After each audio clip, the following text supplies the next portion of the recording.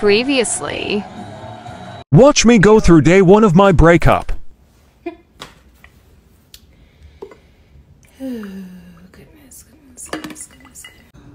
So this is where y'all gonna have to pause to read, because yeah, baby, basically just a whole bunch of bullshit. Stand up, yeah, nah, baby, I was face planted in the grass, okay? I was weak in the knees. He was back in my bed. Hey Pooh, so I want to make this like real simple. The reason why I deleted the video is not because I have any regrets, not because I'm ashamed, nothing because of that. It's because I don't believe I did it in the right manner. And I think it's kind of backwards for me to promote emotional maturity and all that good stuff. However, I'm still being like a bit petty. If I'm going to if I'm going to like try to, you know, encourage a certain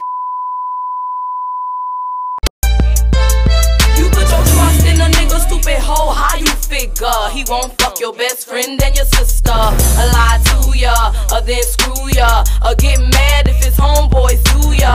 Bombastic side eye, criminal offensive side eye. Do you understand? Ooh, child. I know y'all tired of being my heartbreak stories. I know it. Or are you? Or are you not? I don't know. Don't mind my... I like this background. Hold on, let me redo my intro. Hey man, say man. I think I like that. I'm gonna go with that because my other like little intro was hey best friend, but y'all that got some sentimental value and I am no longer a best friend. So we're gonna do, and we got a story, yeah, of course. Got a story time for that as well, but we'll get to that later. So hey, what I say? Hey man, say man. I like that. Hey man, say man. It's your girl K Guwap, and I'm back with another story time. Or another video and story time. So stop playing so much. Cool.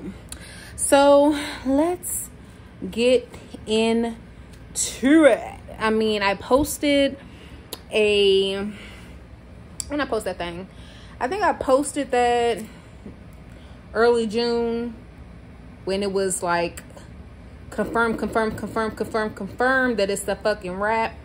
But y'all, yeah, basically, so let's start from the beginning, shall we? I wish I still had like text messages and stuff like that from all that, but I don't. I inserted like 2 old TikToks from around the time, like after 4 or 5 months of me dealing with him, because I met him in August. I met him exactly on August 28th, 2021. We was arguing. I should have known off gate, y'all. Like anytime that you meet somebody and y'all just arguing, like that should let you know that, oh, y'all don't mesh. But of course, me being like, oh, you know, opposites attract, you know, maybe he just has his own personality, dumbass shit. You know, I was just like, oh, by the way, y'all, I'm holding my phone up because my tripod was broken in my move, but we gonna revamp all this stuff. But anyway, so yeah, met him August 28th. We argued for basically like a month and a half because I didn't see him again until October 7th. My friend, you know, she's the game night extraordinaire, honey, so she was just like, oh, we should do a game night, invite them. And I was just like, girl, fuck that nigga, but yeah, invite him. So yeah, that happened. That was on October 7th, and then from there on out we ooch-cooched and dedooshed, and we were stuck ever since. So yeah, we humped it dumped on October 7th, and then in my head I'm just like, okay nigga, well, I don't know where you think you're gonna go, because it's not about my life, you know, because I'm not even gonna hold y'all, it was hidden. But I should just always remember that when it's like hitting like that, it's because one of them little sex demons is coming out and they attaching themselves to you. Like, yeah, I feel like it'd be real like when it's a soul tie being formed. But of course, I'm just thinking I'm just, you know, nothing. So I ain't worried about it at the time. But baby, I wish I could take back pussy, head, love, heart, all that. But guess what? You can't. So that's why in life you got to be very careful about who you give yourself to, who you love, who you allow in your life, shit like that. So yeah, all that happened. Let me tell y'all something real like significant. Like, it's kind of crazy, right? So a significant date in what the hell type of whatever in that past relationship was Valentine's Day. You would think it's because it's all shits and giggles and ooh la la and I love you and no, it was because there was always some fucked up shit going on between us on Valentine's Day. So let's talk about Valentine's Day. Okay, so look, the first TikTok was from January 25th, 2022. Okay, that's when it had got a little hostile with us for the first time. To where we was arguing real bad, and he called me out my name for the first time, and I be getting mad, y'all, and he kept telling me leave him alone, and I didn't, because you're in my house. If you want to be left alone, get the fuck out. But of course, still not right. I did not have to.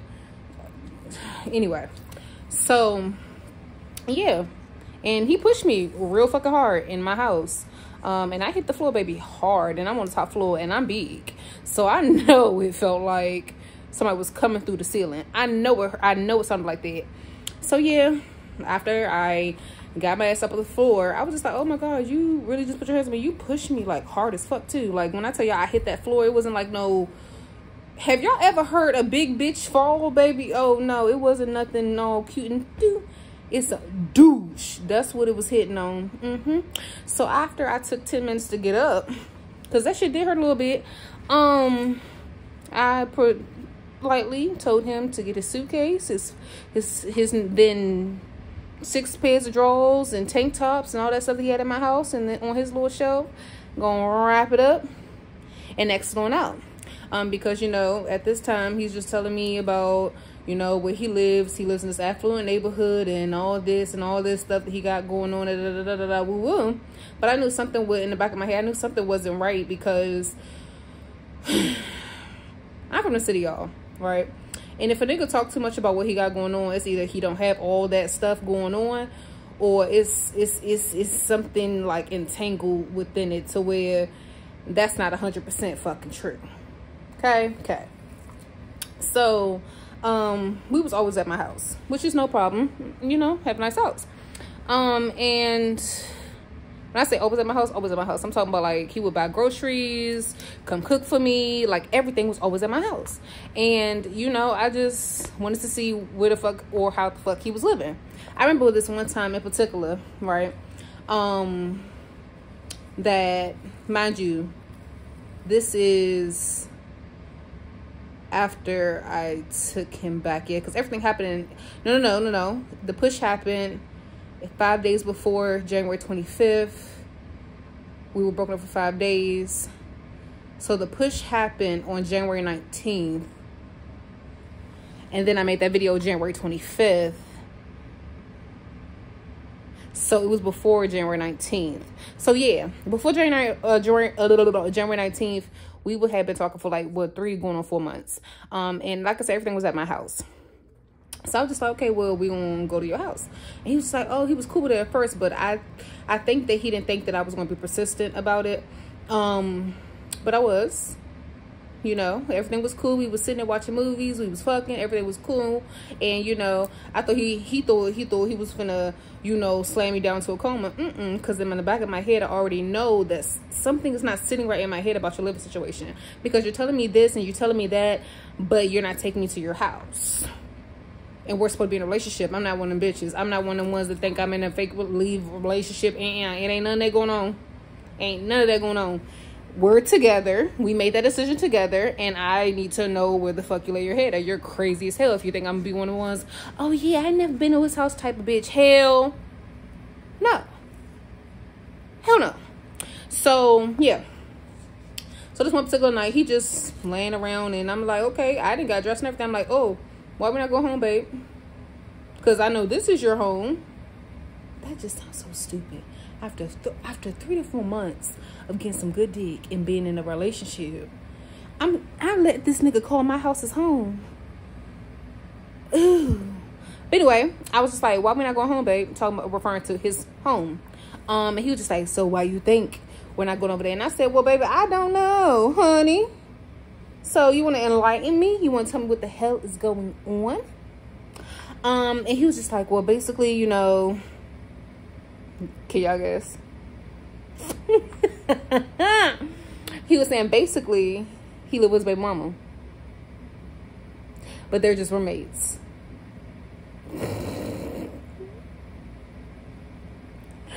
The biggest red flag, baby, that thing was so fucking bright. The thing might as well have been neon pink, okay? And I sat there and believed that shit, bro. I sat there and believed that shit. Mind you, let's talk about it a little bit. So this nigga's a liar. He lied from day fucking one. He told me his birthday was on Halloween, ended up being in November.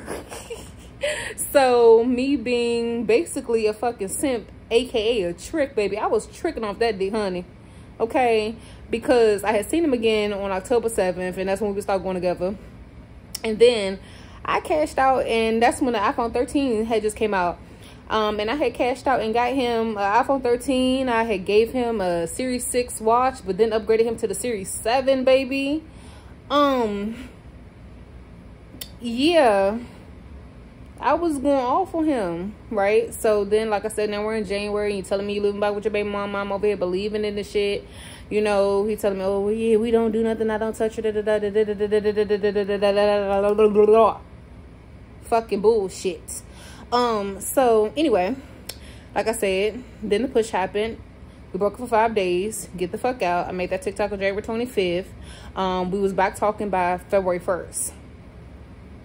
So cool. Oh, that's good and dandy. Within them 5 days, baby, that man was calling me every day, basically harassing me, honey, threatening me, talking about, oh, if I wasn't going to be with him, I wasn't going to be with nobody. He was coming to my house. He's going to put some windows on mine. I'm like, oh my goodness. I'm over here thinking that I got that good shlongadon. Baby, this BBW pussy had that nigga in a mental chokehold. Okay, I ain't never received so many death threats before in my life. I mean, I have, because I know that, you know, niggas be upset when I leave out their life. But baby, that man said that he was going to get me unalive. Me. Behind this cat. It's not funny, y'all. So I'm laughing, but you know, when somebody say that, take them serious, okay? Make sure you always good. Anyway, so yeah, so we back talking February 1st, whatever. Everything's all good and dandy back again. Me, you know, me just being stupid in love, just a dumbass. So long story short, everything's going great. You know, dick is still dicking, pussy still pussying. Yeah. And then it had happened, it was started on February 12th, to be exact. February 12th of 2022. Yeah, February 12th. Because, like I said, he was always over my house. Mind you, he said, now I know that you so-called live with your baby mama. Right? And mind you, I'm still finding text messages of him texting other women as well inappropriately, because he keep thinking I don't know his code. But baby, I knew your code from day one. I was just hoping that you would be honest and I didn't have to turn into an Inspector Gadget, baby. But he already unlocked that feature in me, okay? Here I am, a detective. And I'm the type that's going to allow you to lie continuously, baby. And I'm going to uncover every lie every time. And you know, at the time, of course, still be stupid, because I stayed. So I don't even know why the hell I was throwing a fit. What they say on I was watching Braxton Family Values. That used to be my show, and I remember Evelyn Braxton, the mom of all of them, said, if you ain't gonna do nothing when you found out that man cheating, to let him cheat in peace. Well, baby, I should have took notes, because my dumb ass was just sitting like this, looking all around like I wasn't just looking at a text thread of him just being inappropriate with bitches, that I was just like, ew, fucking pew. But whatever. So like I said, shit started going down on February 12th. They were just blowing his phone up. At this time, I didn't know who they was, but at this time, it had been his one of his BMs, was just blowing his phone up like back to back to back to back to back. I'm talking about like late too. So she was calling late, just I guess because, you know, his phone was always going. I'm just like, oh, so she must know he over here. Woo woo.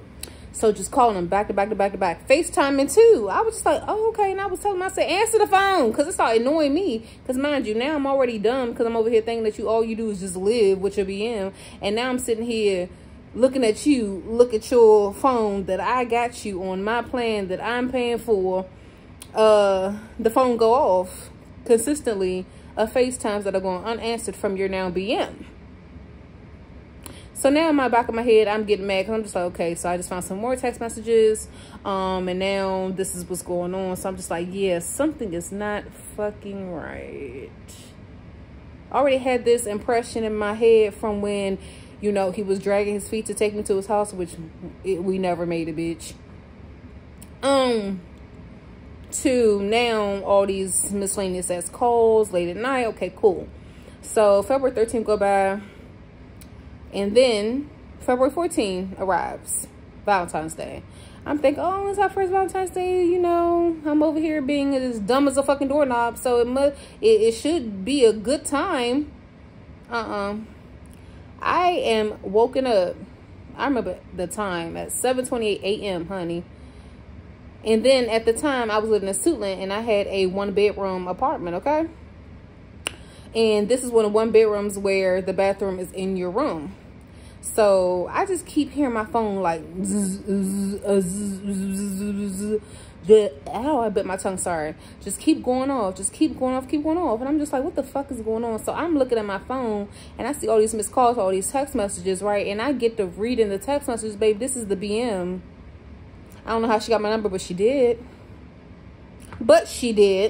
And then mind you, I'm already, have you ever like woken up to some bad news to where your heart feels so heavy and your body get instantly hot? Oh baby, I was on fire, but I was just like, Corey, get all the information, before you lose your motherfucking shit in here. So mind you, wow, he don't even know I'm up because he's in the bathroom whispering on the phone. All you hear is, I will never do this to you. I don't know why you're blowing my cover. Ooh, ooh, ooh. So mind you, now that I hear that you're on the phone whispering in my bathroom in my home on the phone that I'm paying for, now I'm gonna get loud. So I get up, I crack open the door, and I show him my phone screen. I'm like, so what is this? Right? So basically, she sent me, I wish I still had the fucking pictures, but I had to create a whole new iCloud because I was locked out of my last one. So she was just showing me all the screenshots of them texting, mind you, on the phone. This is I'm gonna say on the phone that I got him for his, then what I thought was his birthday. Basically they was trying to make me a lick, baby. Not like the good type of lick either, honey. Like the type of lick to where they was trying to get something up off me. So apparently their little plan was because I was, you know, I guess, which I still am, and I'm going to reach all new heights this year. Coming up in the whole social media thing, they was planning to basically make me a fucking simp. They were showing me text messages about, she had sent me text messages about him denying knowing me. He was lying about him not doing OnlyFans with me.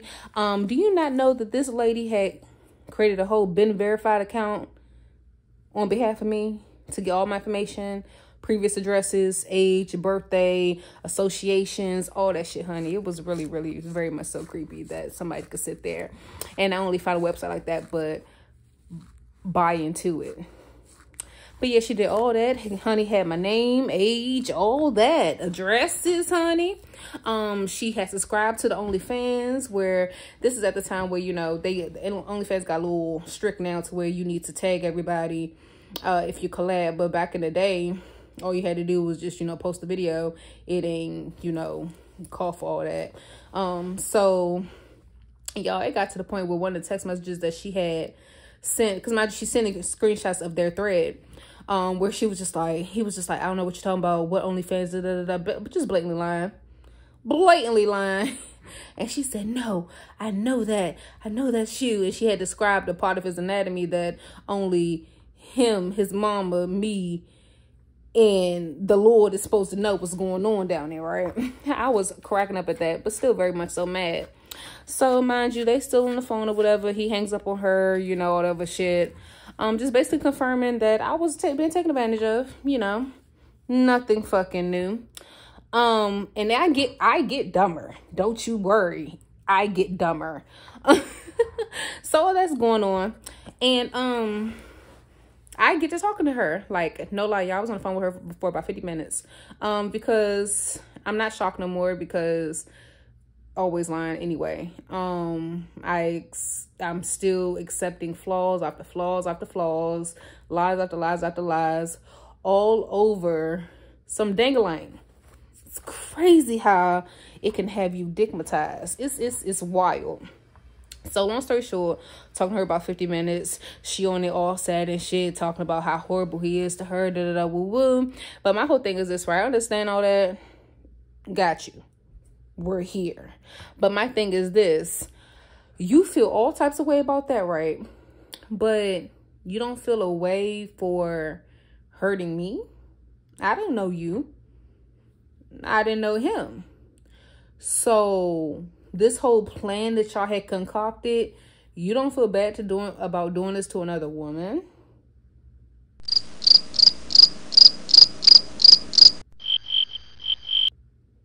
Oh, okay. So shortly after that, the conversation ended. And what did I do once again, baby? Took him back. Took him back like a fucking ding dong. But guess what? We upped a step.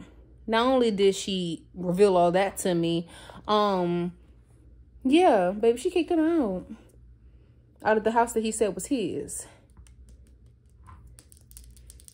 Last time I checked, if something's yours, can't nobody put you out but the rental office or your landlord if you don't own it already. But yeah, baby, she politely packed up all his stuff, got a whole U-Haul truck, baby, and dropped all that off to her mama. She sure did, all by herself, and it was a lot of shit. Pause for the cause.